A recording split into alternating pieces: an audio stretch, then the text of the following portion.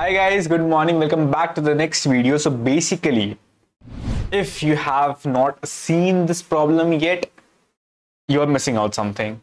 So one possibility is that you had seen this problem. Okay, so you should for sure try it. If you have not seen this problem, then you should have seen it because it's a very important problem and there's a high chance the variation of this can be asked in an online assessment or an interview. Specifically in online assessments, it's very important. So yeah, if you have not, so it's the only chance you should see this problem very carefully. Before further ado, let's have the problem itself. What the say is find the longest valid obstacle course at each problem. No worries, let's see the problem. You want to build some obstacle courses. You are given a zero index integer array called as obstacle of length n. So what we have with us is obstacles of length n, where obstacles of I describes the height of the ith obstacle.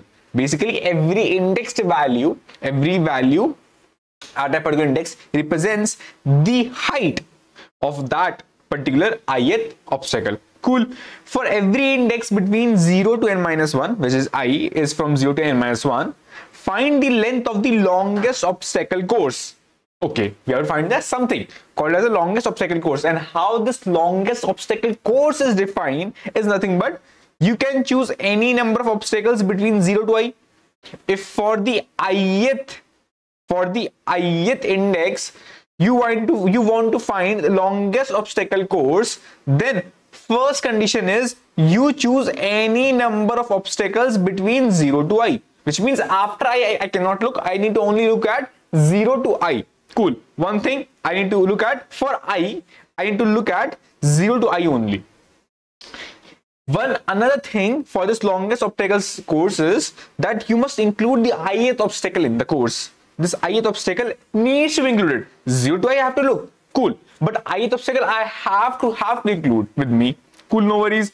You must put the chosen obstacle in the same order as they appear. So basically from 0 to I, let's say here it comes more, but from 0 to I am choosing some things because it is saying that I can choose any number of obstacles. So I'm choosing some obstacles, but I need to choose them in the same order they appear from 0 to I. If I choose this, after that I have to choose this, after that I have to choose this in the same order as they appear, but in between 0 to I only, where condition that I is always for sure included.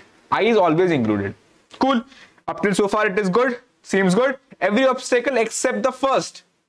Every obstacle except the first is taller than or the same height as the obstacles immediately before it, which means that for this obstacle right here, the obstacle before it should be the same height or smaller, which means the obstacle after it can be taller or of the same height. It is saying every obstacle except the first. But why first? Because for first there is nothing back, so first is for sure free to have. Okay, I am the only one you should consider, it's good. But for the next ones, it should be taller or of the same height as obstacles immediately before it. The obstacles, if I choose this, let's say I have all these options, right? And I choose, let's say this and this, and for sure ith will always be chosen. So every obstacle which is before it should be smaller or same size. Smaller or same size, which means if the size is 5, it can be 5 or less than 5, which is let's say 5, 4, 3, anything. Let's say it is 4. It can be 4 or less than that, which can be 4. Let's say it can be 4 or less than it, which can be let's say 3, 2, 1, anything. So basically it is how I will say, okay, I have found the longest obstacle course, and for every I have to find this longest length of the longest obstacle course. For every I have to return this answer. Now, cool.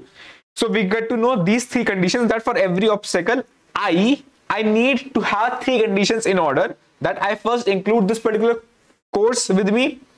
I have to get the before courses heights in the same order, and also what I need to make sure that the height which is just before me for this I, the thing which I just grabbing before it, whatsoever height I am grabbing, it should be smaller or equal height.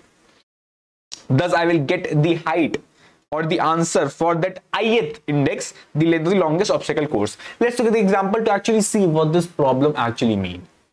If you just look at the example for the obstacle as 1, 2, 3, I have this obstacle. For this, because see, I have to find the length of the longest obstacle course for every of I. So I have to go in this entire array to get the answer for every I, right?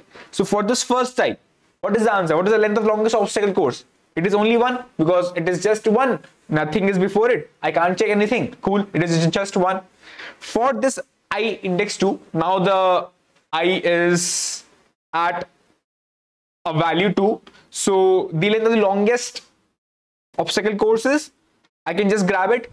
For sure, I have to grab it. One condition is satisfied. I have to go back and look at the numbers which is just smaller or equal to me. Smaller is nothing but, yeah, I have not equal, but smaller I have, okay, 1. So 1, 2, it can form a length. It can form a course. And it is the longest obstacle course I can found. Okay, cool. So answer is 2. It is the length of the longest obstacle course. For this I, where we point at 3, I can just go back. It should be smaller or equal. Yeah, it is smaller. I can go back. It is smaller or equal. Yeah, it is smaller. It is 3. For this particular I can go back and see, okay, I can't choose for short 3 because it is more. Cool, no worries. I can choose 2 because it is smaller or equal. I can choose 1. It is smaller or equal. Okay, the answer is 3. You got to know one thing. For every index I am trying to find the number of such smaller or equal elements before it, but not any random smaller elements, which means if I had 2 and 1, if I had added something like 2, 1, 3, 2. So for this 2, number of smaller elements before it are 2 and 1. But is this the longest order course, obstacle course? Is it? No. Why? Because if I just choose 1, I cannot choose 2. The condition was anything before it should be smaller or equal. I cannot choose 2.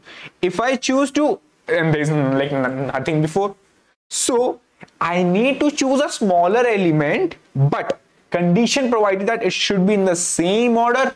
Okay, order is same, yeah, order I'm maintaining, but also that every obstacle is taller than or the same height as the obstacle immediately before it. It should be taller or of the same height immediately before it. It is not. So it can't choose this 2, which means I can choose this 2. Immediately before it is this number, which is 1, and I have this number which is says every obstacle except the first one is taller or the same height obstacle immediately before it. So if it is before it, so I have this element 2 which is after it. It is taller of the same height. It is taller of the same height. That is I have to choose.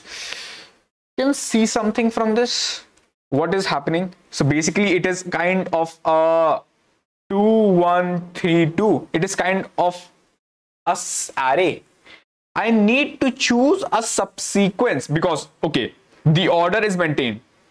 You know what is a subsequence? Where you choose some elements from the array such that the order is maintained. Okay, I can choose a subsequence such that the elements are in the order of increasing, non-decreasing, which means same or increasing. Thus, I have from this entire array for this index I, including this index I have to choose the length of the longest non-decreasing subsequence ending at that index I. It is how we build the statement, English statement out of all these statements. It just say, okay, I have to get the subsequence. It is saying I have to get the longest non-decreasing subsequence. Non-decreasing is from here, subsequence is from here. Subsequence word comes from here. Choose obstacles in the same order as they appear. Subsequence, non-decreasing. Exactly anything before it, it should be of the same height or lesser. Non-decreasing. subsequence to find the wait a second, yeah, longest obstacle course for this index I, including this index I, what is the longest non-decreasing subsequence, and we are ending at that index I. That is what you have to find. Let's look at one more example. For this 2, you will see, okay, it is just 1 length. For this 2, you can just choose before it is smaller than it, which is 2. For this 1, you cannot choose any element which is smaller than it because nothing is there, so it is 1. Thus, it is nothing but exactly like I have to find longest non-decreasing. Why? Because increasing says, okay, I can just, after 2, I can just say 3. But here after 2, I can again choose a 2 because it is same. I can choose same. So basically it is longest non-decreasing subsequence I have to find for every index I. If you would have remembered, or if you have solved it, this problem, then we have solved, because basically it is like nothing but we find all the subsequences, which is basically 2 to the power n, then find, okay, which is the longest ones in basically n. So it is, the complexity is 2 to the power n into n. But we had optimized the same thing in O of n square by using a DP. But if you just use this O of n square, do you think can it work? Firstly, if you don't know how to find longest increasing subsequence in O of n square, then you can just go and watch this video. Links will be below for in both comments and descriptions, or you can just write longest increasing subsequence by Aryan Mittal and it will just come on the YouTube search page. But still, the links will be given down below. But yeah, if you just look at O of n square, then n is nothing but 1e5. O of n square won't work. O of n square won't work. So basically I have to optimize it, maybe in O of n log n or maybe in O of n. Can we find the longest increasing subsequence in O of n log n? Yep, we can. We will do this via our binary search, and roughly this algorithm is very important. It is the most, I'm not saying this, you will just go and look at the comments. The people have said it was the most intuitive approach they found on the internet. So I will just highly recommend this. Maybe it is not the best on the YouTube, as like it's very common problem to find an O of n square, so no much comments you will find, but it was having many videos, but still people found it very useful. So just go and look how to find the longest increasing subsequence in O of n square. After that, we will go on to the code. So firstly go on to this, then after that, because it's not exactly the same, it's a bit different because it's longest increasing subsequence, while in the problem statement we saw it is longest non-decreasing subsequence we have to find. So it's a bit modification of this. But yeah, for this, firstly go and look at how intuitive it is to figure out, okay, by watching this you will actually learn how to solve it. After that, when you had watched it, let's look at the code pretty easily. The code says, firstly, I have this LIS, as you saw in the video also, you have this LIS which will actually find, okay, currently right now for this index I, after it is being added, or currently at this index, okay, it is right now my LIS, longest increasing subsequence, and its length will always go on increasing, it will never reduce, as spoken in the last video also. Now what I am concerned about is the length of this LIS at every index, right? So I will just have this array of LIS length which will seem okay. Right now it is the LIS length for every index. Cool. I will just go on to every of these obstacles, and exactly as what you saw in the last video, we have if and else loop. If firstly, if your LIS is empty, which means the first element is entering, first element can for sure come. So if, as you saw in the last video also, first element I pushed in beforehand because it can for sure come. But anyways, if it comes right here also, then I will just mark the condition. If my LIS is empty, it will just be entered only once, because LIS will be empty only in the starting itself when the first element is about to enter. As soon as the first element enter in LIS, it will have one element, so it will never go into this condition, right? So I just put it here also in the last code video, as you saw. Now LIS, if it is not there, then I will just push in LIS, and for sure it is not my current LIS. So I will just update the length of this LIS with the LIS size. As I told in the video also, LIS array is not the exact LIS. It is just representing the size, the length of the longest increasing subsequence. Cool. And the condition was that if my back element of LIS, which means if this is the LIS array which is formed, and the last element, if it is less than or equal to my value is the obstacle value. If it is less than this value, then I will just push it in my LIS. In the last video you saw, it was less than only, not equal to. On equal to, I will not push it because I want the increasing, but here I want non-decreasing, so I just put it less than equal to. At equal to also I can push in my new value. Cool. I will just push in my new value and I will update my LIS length. Now else condition, you saw in the last video we had lower bound, while in this case we had upper bound. Lower bound because lower bound gives us the index of the next higher or equal element. If this is the array, lower bound will give me the index of next higher or equal element. So if I have something like this, 4 4 5 6 2. Now I want to bring this 4.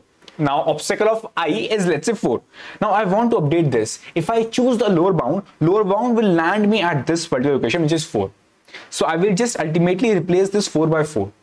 But I want not to replace this 4, but to replace this 5 by 4, because I know one thing, my 4s can repeat. So I just want upper bound of this 4 to actually replace my 5 with this 4, so that I can get these 4 as continuous, so that next time my 5 and 6 comes, so this 5 will be updated and then the 6 will be added. Thus it will just get on increasing. Thus I will just want, okay, my I should point to next higher value, not equal value, next higher value. That is, I'm just using upper bound to actually get this index, which is next higher index. And as you saw, if it is the upper bound right now, if the 4 is updated right now, right here, so it is for this index I, which means for the obstacle I, the LIS is up till here only. Nothing is here for this LIS, because LIS up till here only for this particular 4. So length is nothing but this index is nothing but 0 1 2 3, but number of elements are 4. So length is nothing but index plus 1. Thus I will just update my length with index plus 1. And also you will see that I will update my LIS, updating the LIS of index by this value 4, which is this value of obstacle, this obstacle value. And ultimately I will just return this LIS length array, which I have formed by so much dedication by using a binary search. You can also implement this binary search, because in interviews also you can just ask your interviewer what he wants the standard STL to be used. Although like you can also implement the binary search, you are just good at it. If you are not, then just go and watch our binary search videos. It's super awesome and intuitive. Next, the complexities of NlogN, because you are using binary search for every index. You are using a logn time to actually insert or find a location in our LIS array, and O of n because we are actually using a LIS array. C++ and Python code are down below. I was about to write the Java code, but I was getting an error. If you guys can get by using the standard function of Java, binary search function of Java, if you can just write that code down, just add it. I'll just add in the comments or in this PDF itself. But as soon as I will just add it, as soon as I just do it, I will just add it in the PDF or in the comments. But yeah, that's all from me. I hope that you guys liked it. If you better, what was that? But yeah, bye.